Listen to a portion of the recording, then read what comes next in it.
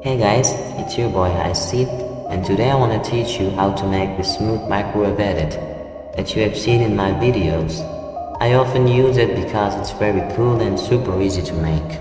First of all, open your After Effects. Select your clips and arrange them according to the beats of the music. After that, just go to the beginning of your first clip and right-click on it. Click on Time and enable Time Remapping. Go to the beginning of the clip and place a keyframe. Now go to the part where you want to apply microwave and place a keyframe there. Drag the keyframe to the middle of the clip and copy the first keyframe by pressing Ctrl+C. Now go to the end of the clip and paste it by pressing Ctrl+V. Now select all the keyframes, right-click, Keyframe Assistant and Easy Ease. Now enable frame bending and motion blur for smoother results. After that, go to the graph editor and copy my graph.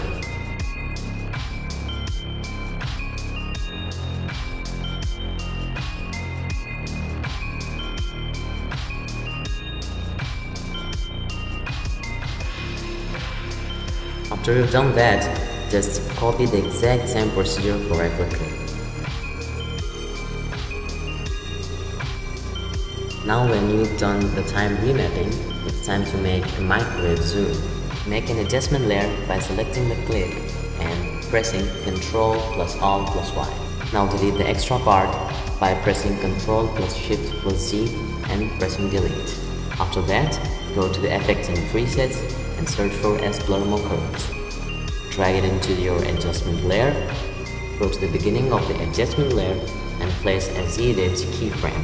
Go to the middle of the adjustment layer and place another keyframe, but this time change the value to 0.75. Now go to the end of the adjustment layer and place a keyframe having value 1. Press U on your keyboard, select all the keyframes, right-click, Keyframe Assistant and Easy Ease. Now by selecting all the keyframes, go to the graph editor and copy my graph.